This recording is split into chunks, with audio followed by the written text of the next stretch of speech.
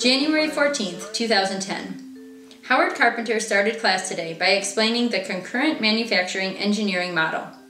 I'm drawn to this model because it means I get to have my fingers in every part of this process. Everyone will be involved at some level in every aspect of the project.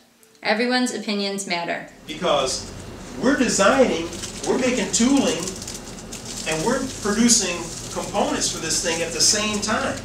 So if we go back and change the design and we've already made some tooling and already started making something, now all of a sudden we got to throw that away and start all over again. So our design's got to be good from the onset, and we've got to be confident that we can go ahead with it when we all sign off on it and say, yes, I can do this. Yes, I can do this. One advantage to this approach is that the design and production can happen at the same time. Also, lead time is condensed, products are simplified, quality is improved, and product cost goes down. This seems like such a great way to work, but there are some disadvantages.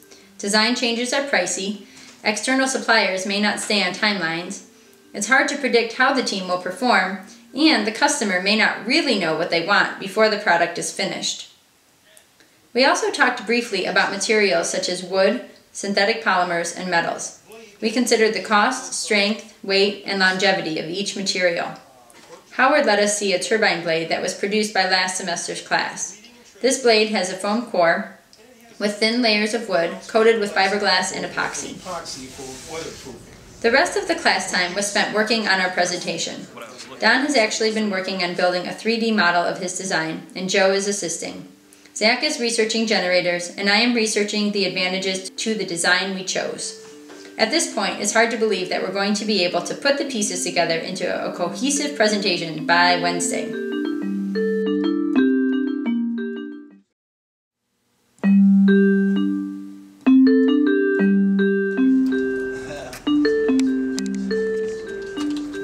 January 18th, 2010. Working on our design presentations was the main focus this week. We continued to do research online and wondered how detailed our presentations should be. Working with limited information and minimal structure, we shared what we were finding and started to make more of a plan for the presentation. I suggested that we propose putting the turbine on the roof of one of the downtown KVCC buildings because vertical turbines can work well in urban environments. My group was receptive to this idea. I think putting the turbine downtown would be a great way to get more people talking and thinking about wind energy.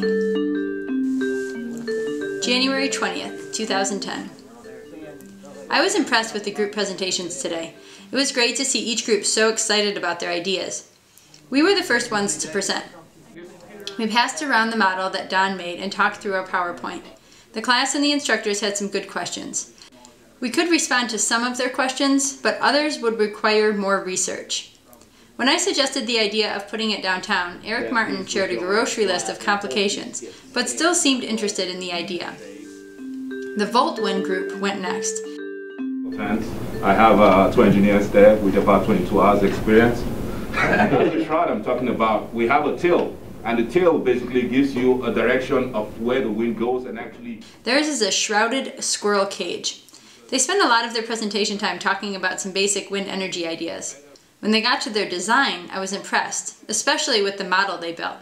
It was really cool to see what it would actually look like. This type of turbine is especially bird-friendly. The next groups presented gyro mill designs with Savonia-style cupped blades with pivoting blades. This kind of self-articulating gyro mill is supposed to work at a low wind speed. The Helix was the coolest looking design, so it's not surprising when we voted on designs later in the class. This design was at the top. Our group liked this kind of modular design, but we didn't think it would be possible to build it. Any questions? It was interesting listening to the questions and comments that the class and the instructors had. Rick put all the options on the board and pointed out 3 criteria for thinking about our options. 1, it will make electricity. 2, it looks high-tech. 3, we can make it in 12 weeks.